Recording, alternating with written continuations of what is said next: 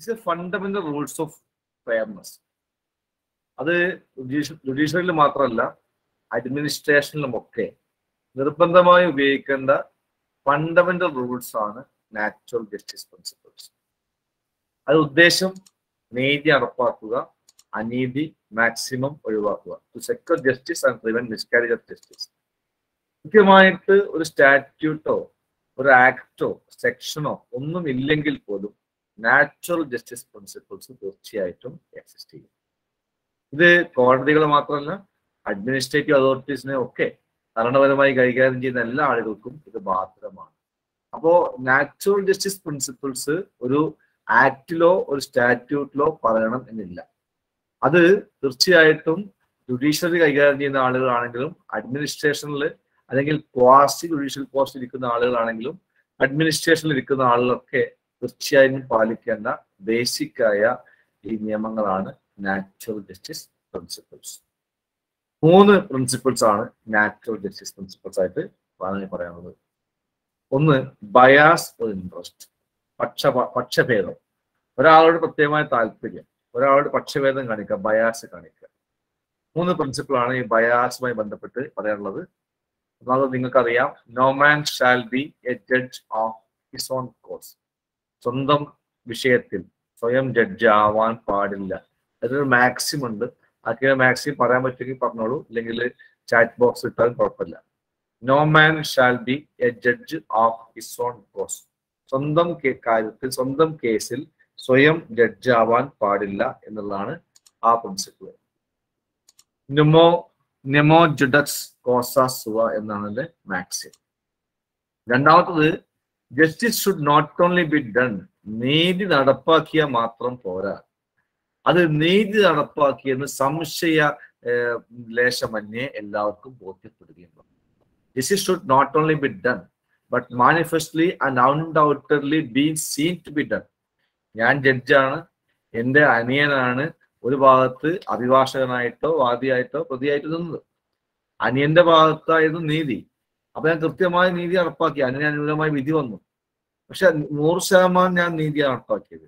പക്ഷെ കാണുന്നത് എന്താ വിചാരിക്കുക, ഈ ജഡ്ജ് ജ്യേഷ്ഠനും അനിയന് അനുകൂലമായി വിധി കൊടുത്തു. അപ്പൊ നീതി നടപ്പാക്കിയാൽ മാത്രം പോരാ, നീതി നടപ്പാക്കിയെന്ന് ജനങ്ങൾക്ക് ബോധ്യപ്പെടുകയും ചെയ്യണം. അപ്പം ആ manifest undoubtedly be scene two be done. അതുകൊണ്ടാണ് നമ്മൾ കോടതിയിൽ ഓപ്പൺ കോർട്ട്, എല്ലാവരും കാണട്ടെ, എല്ലാവർക്കും ബോധ്യപ്പെടട്ടെ, എന്നിട്ട് അങ്ങനെ നീതി നടപ്പാക്കുന്നത് മനസ്സിലാക്കട്ടെ. Judges like Caesar's wife should be above suspicion. അത് ഭരണാധികാരികളുടെ ഭാര്യ സംശയത്തിന് അതീതമായിരിക്കണം എന്നുള്ള പ്രജകളുടെ ആഗ്രഹമാണ് പഴയ കാലത്ത്. എന്താ അത് പിന്നെ അതുപോലെ അപ്പൊ അത് കൺസെപ്റ്റാണ്.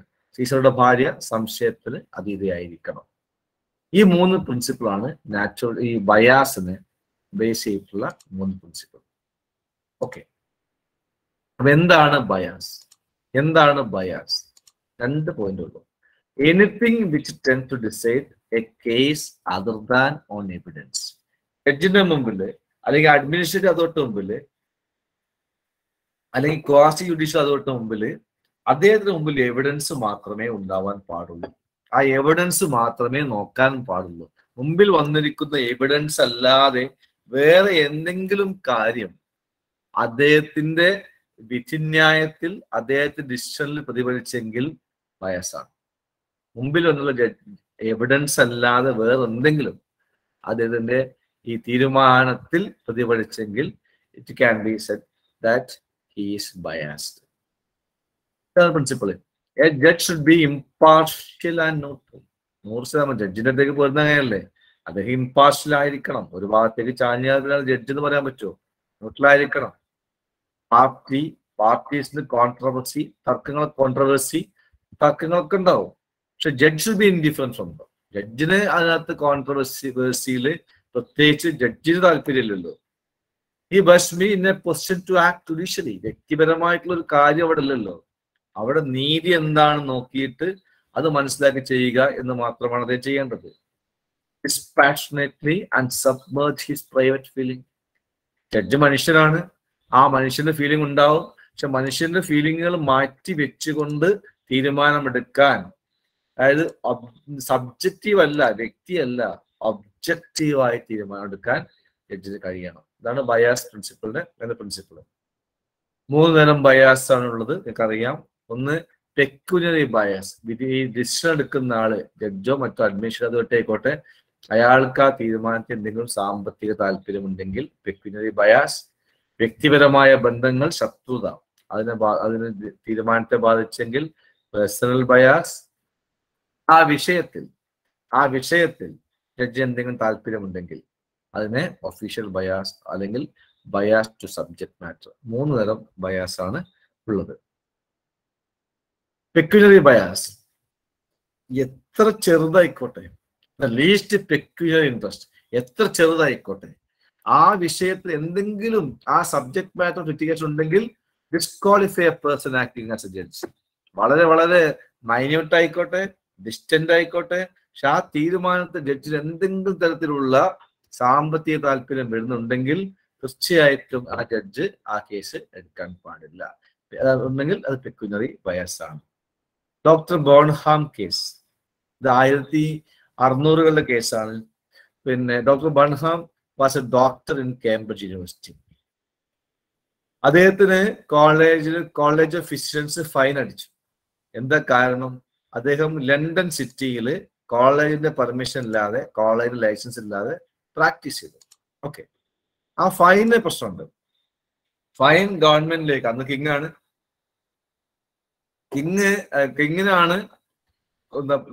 പകുതി ഫൈൻ പോകുന്നത്. പകുതി കോളേജിനാണ്. ഫൈൻ എത്ര കൂടുതൽ അടിച്ചോ അത്രയും കോളേജിന് നേട്ടമാണ്.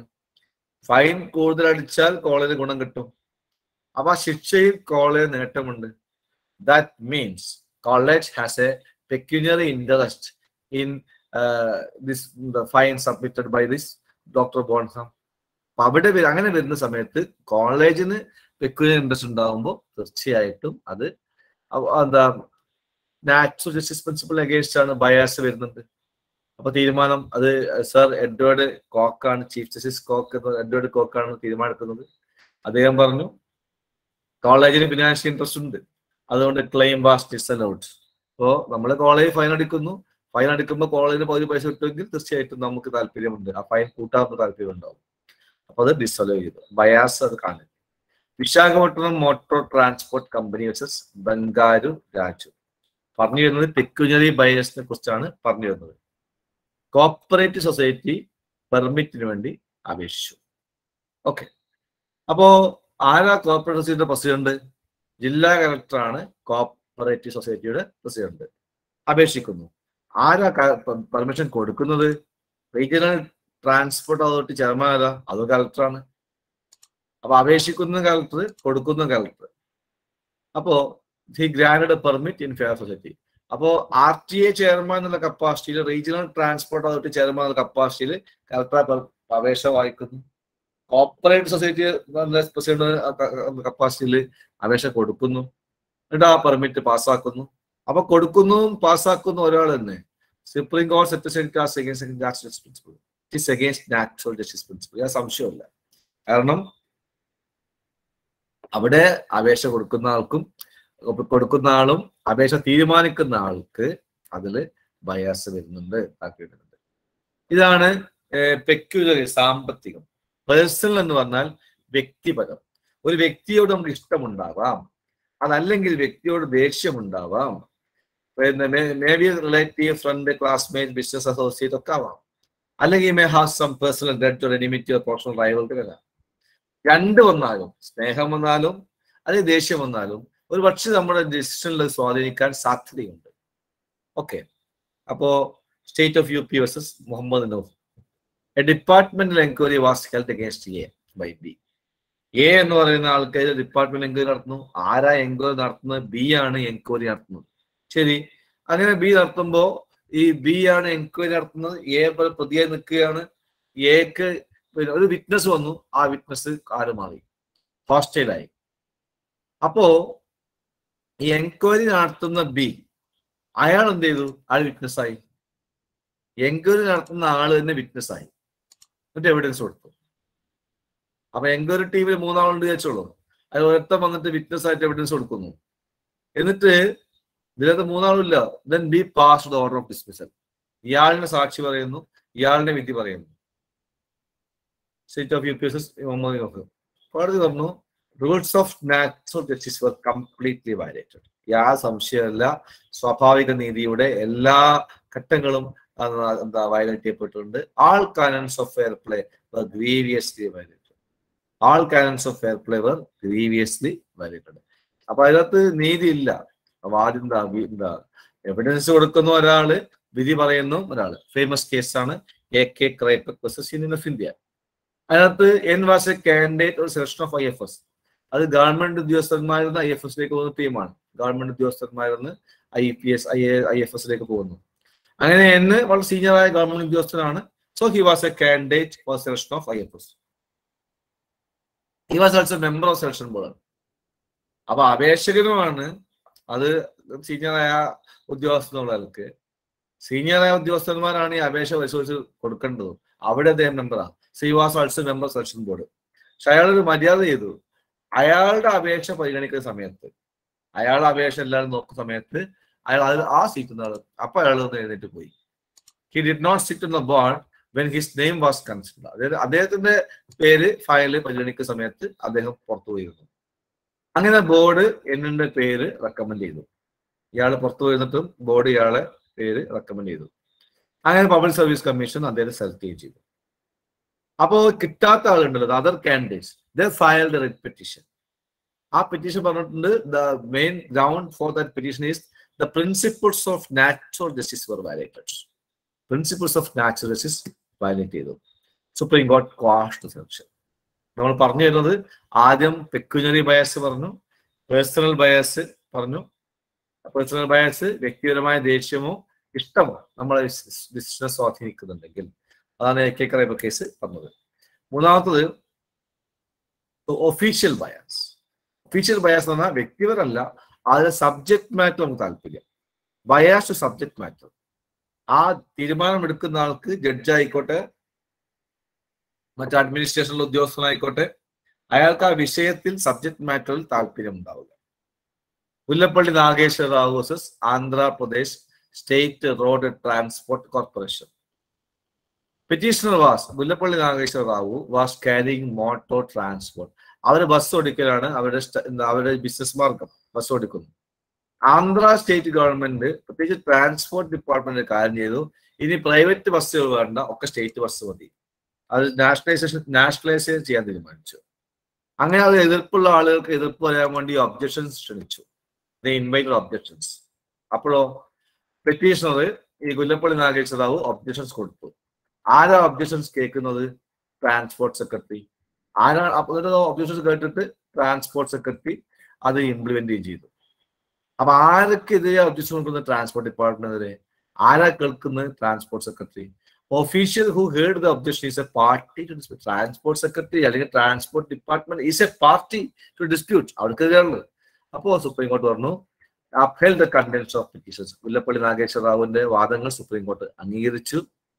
The official is in substance a party to dispute. Transport secretary തീർച്ചയായിട്ടും ഡിസ്പ്യൂട്ടിലെ പാർട്ടിയാണ്. Clearly the principles of natural justice violated. ഇതാണ് ഒന്നാമത്തെ പാർട്ട്. അപ്പൊ നാച്ചുറൽ ജസ്റ്റിസിന് 3 പാർട്ട് ഉണ്ട്. ആ 3 പാർട്ടിൽ ഒന്നാമത്തെ പാർട്ട് ബയാസ് ആണ്. ബയാസ് 3 ടൈപ്സ് ഉണ്ട്. പെക്യുനറി bias, personal bias and official bias. Natural ജസ്റ്റിസിന്റെ രണ്ടാമത്തെ പ്രിൻസിപ്പിൾ ആണ് ഹിയർ ദ ഓഡി ആൾട്ടറം പാർട്ടോ. അതിന്റെ മീനിങ് അറിയാം. Here the other side. 2 ഭാഗവും കേൾക്കണം. കാരണം ഹിയർ ദ അതർ സൈഡ് ആണ് കൃത്യമായ മീനിങ്. അപ്പോ no man should be condemned അൺഹിയർഡ്. ഒരാളെപ്പോലും ശിക്ഷിക്കാൻ പാടില്ല അയാളുടെ ഭാഗം കേൾക്കാതെ. Both sides must be heard before passing an order. ഒരു ഓർഡർ ഇടുന്നതിന് മുമ്പ് തീർച്ചയായിട്ടും 2 ഭാഗങ്ങൾ കേൾക്കണം. 2 ഭാഗവും കേട്ടിട്ട് വിധി പറയാവൂ. ഇതാണ് ഓഡി ആൾട്ടറം പ്രിൻസിപ്പിൾസ്. അതിനകത്ത് 2 എലിമെന്റ്സ് ആണുള്ളത്. Notice, hearing. നോട്ടീസ് എനിക്കെതിരെ ഒരു ആക്ഷൻ എടുക്കുകയാണെങ്കിൽ, ഉദാഹരണമായിട്ട് ഞാൻ സ്ഥിരമായിട്ട് കോളേജിലേക്ക് വരുന്നില്ല, ഞാൻ ലീവ് എടുക്കുന്നില്ല, ഞാൻ സർവീസ് ബ്രേക്ക് ആണെങ്കിൽ ഗവൺമെന്റ് ആദ്യം എനിക്ക് ഷോക്ക് കോസ് തരണം. നിങ്ങൾ 1 മാസമായി കോളേജ് വരുന്നില്ല, നിങ്ങൾ ലീവ് എടുത്തിട്ടില്ല, അപ്പൊ സർവീസ് ബ്രേക്ക് ആണ്. താങ്കളെ സർവീസിൽ നിന്ന് ഡിസ്മിസ് ചെയ്യാതിരിക്കാൻ കാരണം കാണിച്ചുകൊണ്ട് നോട്ടീസ് തരണം. എന്നിട്ട് അപ്പൊ ഞാൻ പറയുകയാണ്, ഞാൻ പെട്ടെന്ന് പ്രത്യേക അവസ്ഥയായി പോയി, ഞാൻ അബോധാവസ്ഥയിലായിരുന്നു, അപ്പൊ ലീവ് കൊടുക്കാൻ പറ്റിയില്ല എന്നൊക്കെ പറഞ്ഞ് എനിക്ക് എന്റെ ഭാഗം പറയാനുള്ള ഒരു അവസരം ഉണ്ടാണ്. അപ്പൊ എനിക്കെതിരെ വിശദീകരണം ചോദിക്കുക, അതാണ് നോട്ടീസ്. എനിക്ക് പറയാനുള്ള കേൾക്കുക, അതാണ് ഹിയറിംഗ്. അതാണ് ഓഡിയോ ഓൾട്ടർ പാർട്ടിൽ പറയുന്നത്. ഫസ്റ്റ് പാർട്ട് 2 പാർട്ടാണ് ഇതിനുള്ളത്, നോട്ടീസ് ആൻഡ് ഹിയറിംഗ്. അപ്പൊ നോട്ടീസ് എന്താ? Affected party must given A notice to show cos. Show cos കൊടുക്കണം against the action and seek his explanation. അയാൾക്ക് അറിയിക്കണം.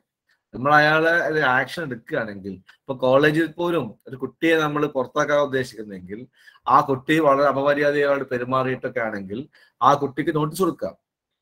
എന്നിട്ട് താങ്കളെ ഇങ്ങനെ ചെയ്തിട്ടുണ്ട്, അപ്പൊ താങ്കൾക്ക് എന്ത് പറയാനുണ്ട്, ആ പറയാനുള്ളത് കേൾക്കണം. കേട്ടിട്ട് നമ്മൾ ഫൈനൽ തീരുമാനങ്ങൾ എടുക്കാൻ പാടുള്ളൂ. Notice. R versus University of Cambridge.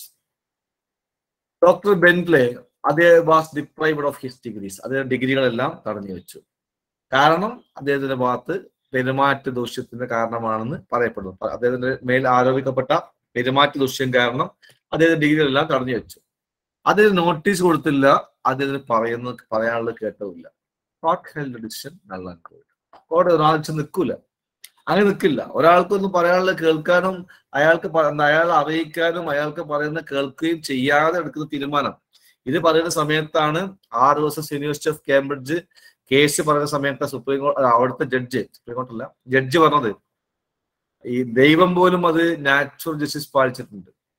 ദൈവം സ്വർഗമുണ്ടാക്കി, ആ സ്വർഗത്തിൽ ആദമിനെയും ഹവയെയും അവർ കുടിയിരുത്തി. ആദമിനോട് പറഞ്ഞു ആ പഴം കഴിക്കരുത്. ഹവയുടെ നിർബന്ധപ്രകാരം ആദം പഴം കഴിച്ചപ്പോ ദൈവം ആദമിനോട് ചോദിച്ചു, നീ ആ പഴം കഴിച്ചോ?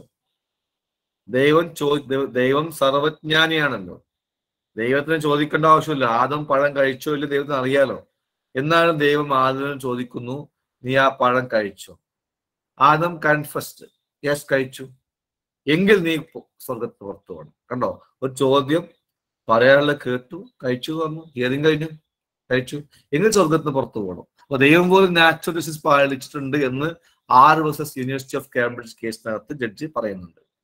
അപ്പോൾ നമ്മൾ അറിയിക്കണം, കോളേജിലുള്ള അല്ലെങ്കിൽ ഇപ്പൊ ഒരു പഞ്ചായത്തിൽ അല്ലെങ്കിൽ മുനിസിപ്പാലിറ്റിയിൽ അല്ലെങ്കിൽ വില്ലേജ് ഓഫീസർ, സെക്രട്ടേറിയറ്റിൽ എവിടെയാവാം, ഒരു ഉദ്യോഗസ്ഥരെ ആക്ഷൻ എടുക്കുന്നതിന് മുമ്പ് അയാൾക്ക് മദ്യപിച്ച് വില്ലേജ് ഓഫീസിൽ വരുന്നു, തഹസിൽദാർക്ക് അയാൾ നമ്മൾ ആക്ഷൻ എടുക്കാം. പക്ഷെ ആക്ഷൻ എടുക്കുന്നതിന് മുമ്പ് അയാൾക്ക് ഷോക്കോസ് കൊടുക്കണം, അയാളെ വിശദീകരണം എക്സ്പ്ലനേഷനും വാങ്ങണം. മറ്റൊന്ന്, അപ്പൊ നമ്മൾ ഷോക്കോസ് കൊടുത്തു. അടുത്ത ഘട്ടമാണ് അയാളുടെ ഭാഗം കേൾക്കുക. The person concerned must be given an opportunity of being heard before action. അയാൾ മദ്യപാനിയാണ്, അയാൾ വില്ലേജ് ഓഫീസിലേക്ക് ഫുൾ ടൈം മദ്യപിച്ചാൽ വരുന്നതാണെങ്കിൽ പോലും അയാൾക്ക് ഷോക്കോസ് നോട്ടീസ് കൊടുത്തിട്ട് അയാൾക്ക് പറയാനുള്ളത് കേൾക്കണം. നോട്ടീസ് കൊടുത്തിട്ട് അയാൾ വന്നില്ലേ കുഴപ്പമില്ല, പക്ഷെ നോട്ടീസ് കൊടുത്തിട്ട് അയാൾക്ക് പറയാനുള്ളത് കേൾക്കാനുള്ള ഒരു അവസരം കൊടുക്കണം. You should give an opportunity of being heard before taking any action against him. Famous case വിശദീകരിക്കുന്നില്ല. മനേകാഗാന്ധി പാസ്പോർട്ട് തടഞ്ഞു വെക്കുന്നു. പിന്നെ എന്താ കാരണം? ഇൻ പബ്ലിക് ഇൻട്രസ്റ്റ്, പൊതു താല്പര്യം, അത് മാത്രമല്ല. അവർക്ക് ഓപ്പർച്യൂണിറ്റി കൊടുക്കുന്നില്ല. പൂർണ്ണമായിട്ടും നാച്ചുറൽ ജസ്റ്റിസ് വയലേഷൻ, സംശയമില്ല. പാസ്പോർട്ട് തടഞ്ഞു വെക്കാം, but there should be A procedure established by law. ആ പ്രൊസീജിയർ എസ്റ്റാബ്ലിഷ്ഡ് ബൈ ലോ പ്രകാരം മാത്രമേ പാസ്പോർട്ട് തടഞ്ഞു വെക്കാൻ പറ്റൂ. തടഞ്ഞു വെക്കാം, അവിടെ നിയമം ഉണ്ടാവണം. ആ നിയമാനുസൃതമായി തടഞ്ഞു വെക്കാം. പക്ഷെ ഇവിടെ പബ്ലിക് ഇൻട്രസ്റ്റ് എന്ന് മാത്രം പറഞ്ഞു, അവർക്ക് പറയാനുള്ളത് കേൾക്കാൻ തയ്യാറായില്ല. It's A complete violation of natural justice. Board of high school versus Kumari ചിത്ര. ഈ കേസിനകത്ത് board cancelled the examination of Kumari Chithra. Kumari ചിത്രയുടെ exam board cancel ചെയ്തപ്പോ actually Kumar Chitra had appeared for the examination. He had written the examination. She had written the examination. Our exam എഴുതി കഴിഞ്ഞിരുന്നു, പക്ഷേ cancel the examination. Exam board cancel. And what is the ground? There is a shortage of attendance. Kumar Chitra had a shortage of attendance. But no notice was given. നിങ്ങൾ exam cancel ചെയ്യുന്നതിന് മുമ്പ് shortage ഉണ്ട്, attendance shortage ഉണ്ട്, നിങ്ങൾ എഴുതിയ exam പരിഗണിക്കുന്നതല്ല, നിങ്ങൾ exam cancel ചെയ്യുകയാണ് എന്ന് പറഞ്ഞുകൊണ്ട് non notice was given to Kumari ചിത്ര. അപ്പോ സുപ്രീം കോർട്ട് പിന്നെ ബോർഡിന്റെ ഡിസിഷൻ ക്യാൻസൽ ആക്കി. Board acting in cost judicial. പിന്നെ സെക്കൻഡ് ഇവിടെയാണ് first. The order was challenged as വയലേറ്റീവ് of natural justice principles. അപ്പോ ഈ കുട്ടിക്ക് നോട്ടീസ് കൊടുത്തിട്ടില്ല, എക്സാം ക്യാൻസൽ ആക്കി. ബോർഡ് പറഞ്ഞു നോട്ടീസിന്റെ ആവശ്യം എന്താണ്? ഈ കുട്ടിക്ക് അറ്റൻഡൻസ് ഇല്ല, ഞങ്ങൾക്ക് അറിയാം. ഈ കുട്ടിക്ക് നോട്ടീസ് കൊടുത്താലും, കാരണം അറ്റൻഡൻസിന്റെ എല്ലാ ഡോക്യുമെന്റ്സും it was there in the boards office. ബോർഡിന്റെ ഓഫീസിലുണ്ട്. അപ്പൊ ഈ കുട്ടിക്ക് അറ്റൻഡൻസ് കുറവാണ് എന്ന് പറഞ്ഞ് നോട്ടീസ് അയക്കേണ്ട ആവശ്യമില്ല. So there is no useful purpose by serving a notice to Kumari Chitra. അതുകൊണ്ടാണ് ഞങ്ങൾ അയക്കാത്തതെന്ന് പറഞ്ഞു. പക്ഷെ കോടതി പറഞ്ഞു ഡിസിഷൻസ് കോടതി സെക്ടർ ചെയ്തു. കാരണം ബോർഡ് കോസ്റ്റ് ജുഡീഷ്യൽ അതോറിറ്റി ആയിട്ടാണ് പ്രവർത്തിക്കുന്നത്. അതുകൊണ്ട് must observe the principles of natural justice principles observe ചെയ്യാത്തത് കൊണ്ട് ആ ബോർഡിന്റെ ഉത്തരവ് നിലനിൽക്കില്ല എന്നാണ് സുപ്രീം കോർട്ട് പറഞ്ഞത്. Okay, next. അപ്പൊ നമ്മൾ രണ്ടെണ്ണം പറഞ്ഞു. ബയാസ് പറഞ്ഞു. ബയാസ് 3 ടൈപ്പ് ഉണ്ട്. പെക്യൂനറി bias, personal bias, bias to subject matter. 3 പ്രിൻസിപ്പിളാണ് ബയാസിനെ base ചെയ്തിട്ടുള്ളത്. No man shall be judge of his own case cos. Justice shall not only be done but മാനിഫെസ്റ്റ്ലി and undoubtedly scene two be done. 3 judges like Caesar's wife should be above suspicion. അങ്ങനെ 3 കാര്യങ്ങൾ പറഞ്ഞു. പിന്നെ നമ്മൾ audio ആൾട്ടറം partum പറഞ്ഞു. Audio alterum partum, there are 2 elements of audio alterum partum. One is notice, other second element is hearing. Noticeum hearingum വേണം. Okay, അത് പറഞ്ഞു കഴിഞ്ഞു. മൂന്നാമത്തെ നാച്ചുറൽ ജസ്റ്റിസ് പ്രിൻസിപ്പിൾ ആണ് സ്പീക്കിംഗ് ഓർഡർ. സ്പീക്കിംഗ് ഓർഡർ എന്ന് പറഞ്ഞാൽ നമ്മൾ തീരുമാനമെടുക്കുമ്പോൾ ആ തീരുമാനം വ്യക്തമായിട്ട് എങ്ങനെയാണ് ആ തീരുമാനത്തിലേക്ക് എത്തിയത് എന്ന് ആ ഓർഡറിൽ പറയണം. ഞാൻ ഒരു ബിൽഡിംഗ്, അനധികൃതമായ ബിൽഡിംഗ് പൊളിച്ചു കളയാൻ ഞാൻ ഫയൽ എഴുതി, ഡിമോളിഷ് ദ ബിൽഡിംഗ് പോരാ. എന്താണ് why I want to demolish that building, that I should explain in that file. ഞാൻ പറയുന്നു ബിൽഡിംഗ് പെർമിറ്റ് തരാതെയാണ് ആ ബിൽഡിംഗ് ഉണ്ടാക്കിയിട്ടുള്ളത്. Then I have given notice to them. ഞാൻ അവർക്ക് നോട്ടീസ് കൊടുത്തു. They have received notice. Our notice കൈപ്പറ്റിയിട്ടുണ്ട്. They have not submitted a reply തന്നിട്ടില്ല. Then again I send a notice to them, but they are not ready to accept the notice. Then I set a provision. I made a provisional order. I made a provisional order for demolishing that building. In that order, affixed that border to the vicinity of that building. But for that notice also they have not complied with. Then I made a conditional order. Then I made a final order.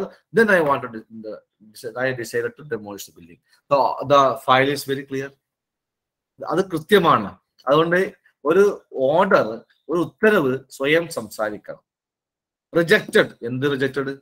എന്തുകൊണ്ടാണ് നിങ്ങൾ ആ സാധനം reject ചെയ്യുന്നത് എന്ന് നിങ്ങളുടെ ഫയലിൽ, ഉദ്യോഗസ്ഥന്മാരായിക്കോട്ടെ, നിങ്ങളുടെ ഫയലിൽ കൃത്യമായിട്ട് വേണം. ഒരു സ്പെഷ്യൽ മാരേജ് ഓഫീസർ അടുത്ത് വരുന്നു, സ്പെഷ്യൽ മാരേജ് ആക്ട് പ്രകാരം നമ്മൾ രജിസ്റ്റർ ഓഫീസർക്ക് പോകുന്നു. അയാൾ പറയുന്നു റിജക്റ്റഡ്. എന്തുകൊണ്ട്? ഈ കുട്ടിക്ക് 18 വയസ്സായിട്ടില്ല, 17 വയസ്സും 11 മാസവും 25 ദിവസവുമായിട്ടുള്ളൂ, അതുകൊണ്ട് റിജക്ട് ചെയ്യുന്നു എന്ന് പറഞ്ഞ് കൃത്യമായി പറയണം. അപ്പൊ every order must contain the reasons in support of it. നിങ്ങൾ എന്തുകൊണ്ടാണ് ആ ഓർഡർ റിജക്ട് ചെയ്യുന്നത് എന്ന്, അല്ലെങ്കിൽ ആ ഓർഡർ എന്തുകൊണ്ട് സപ്പോർട്ട് എന്ന് കൃത്യമായിട്ട് നിങ്ങൾ എഴുതുന്ന ഓർഡർ സ്വയം സംസാരിക്കണം. നിങ്ങൾ ആ സീറ്റിൽ നിന്ന് മാറിയേക്കും, വേറെ ആൾ വരും, നമ്മൾ ഈ കുട്ടിയെ പുറത്താക്കുന്നു കോളേജിൽ നിന്ന്. എന്തുകൊണ്ട് പുറത്താക്കുന്നു? അത് കൃത്യമാണ്. അല്ലാതെ ഡിസ്മിസ് മാത്രം പോരാ. റായ്പൂർ ഡെവലപ്മെന്റ് അതോറിറ്റി വേഴ്സസ് ചൊക്കന്മാർ കേസിൽ an award was made by an arbitrator. Arbitration act പ്രകാരം ആർബിട്രേറ്റർ ഒരു അവാർഡ് കൊടുത്തു. പക്ഷെ ആ അവാർഡ് ഇത്ര ഉറപ്പിക പൈസ, എന്തുകൊണ്ടാണ് അത്ര രൂപയ്ക്ക് എത്തിയത് എന്ന് there is no reason. The award was challenged. ഒരു റീസണും ഇല്ലാതെ അവാർഡ് കൊടുത്തപ്പോൾ award was challenged. The court held that the arbitrator was bound to record results.